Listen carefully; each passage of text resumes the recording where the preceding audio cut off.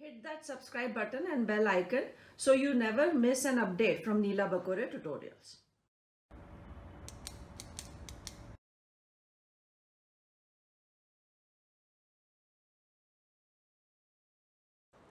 In this part, we will talk about one more class of this phylum Arthropoda, and the class is Archnida. In this in this category of arthropods, the body is divisible into or divided into cephalothorax and abdomen. Cephalothorax is the head and the thorax part combined. So, this is again one characteristic feature of arachnids. Cephalothorax, that means this region has 4 pairs of walking legs, and these legs are jointed. Jointed appendage is anyways characteristic feature of the phylum Arthropoda, and the classification is based on the excretory structures as well as the number of legs that they have. So, they have 4 pairs of walking legs, they are present in the cephalothoracic region. 1 pair of chelicerae. These structures, they help in capturing of food, and 1 pair of pedipalps, and these pedipalps, they perform 2 functions.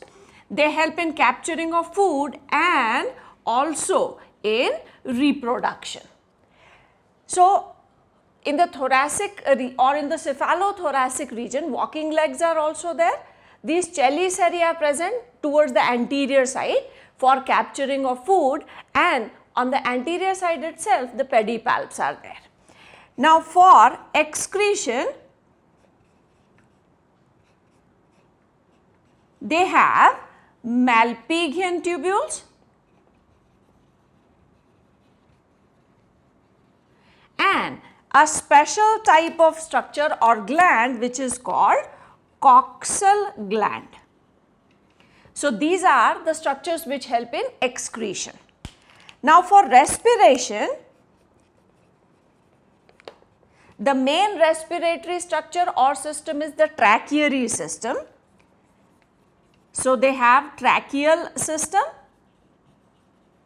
and there are again a special structure which are known as book lungs.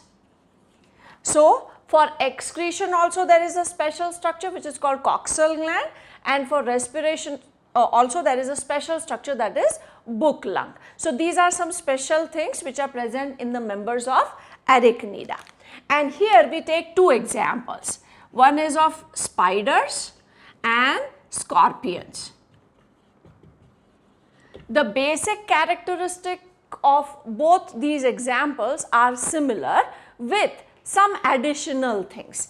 In case of spiders, they spin webs, and these webs or the slimy structure which actually forms the web is released from glands which are known as spinnerets.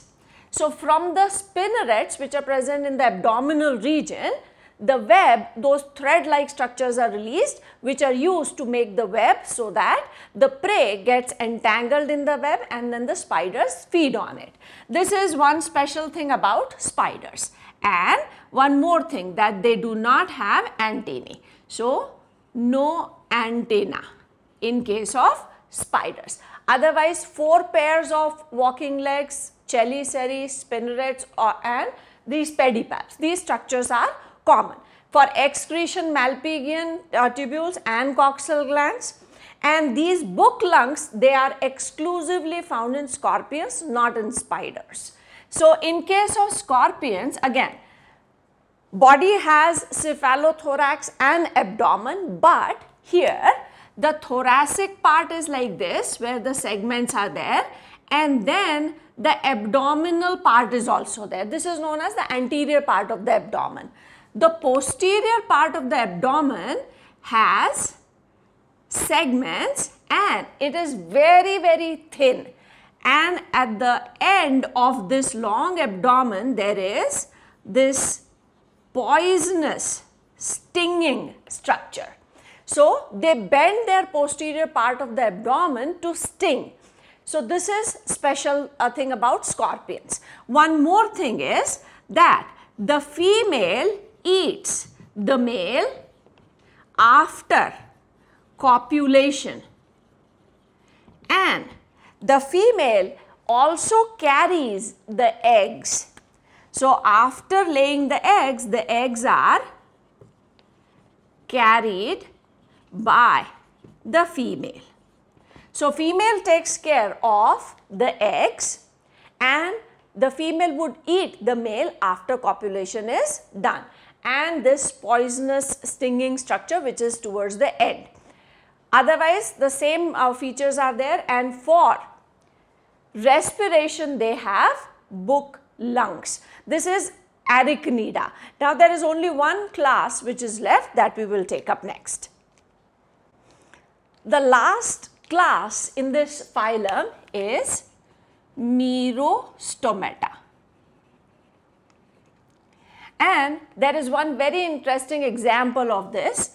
It is Limulus, which is also known as king crab, or it is also known as horseshoe crab.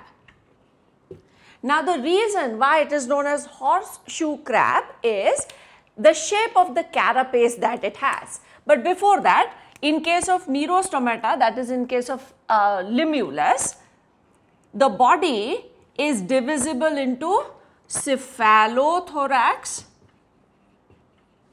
and abdomen.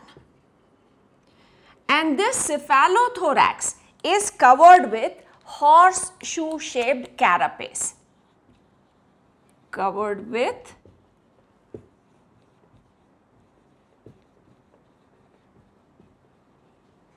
this piece which is there, it is carapace, which covers this cephalothorax is horseshoe shaped, and that is why the name which is given to this animal. In the cephalothorax region only, there are 5 pairs of walking legs, and there is 1 pair of chelicerae. Chelicerae again would help in capturing of food. This is similar to what arachnids have. And in case of Limulus, for respiration, they have book gills. In arachnids, the structure is called book lungs. Here the structure is known as book gill. And for excretion, they also have coxal glands. So these are some special things about this animal in Limulus, or the members which are placed in Merostomata. And the abdomen part has a narrow structure which is known as the tail sun. So in the abdominal part, there is a narrow structure which is seen, that is known as this tail sun. So cephalothorax and abdomen, 5 pairs of walking legs, plus the chelicerae are also there, which would help in capturing of food. The name to this Limulus is given on the basis of that horseshoe shaped carapace that it has, and that carapace covers the cephalothorax. And from that horseshoe shaped carapace, only a narrow tail like abdominal part is seen. So this is the last class of phylum Arthropoda. So now we are done with Arthropoda. From the next video, we will start with the next phylum.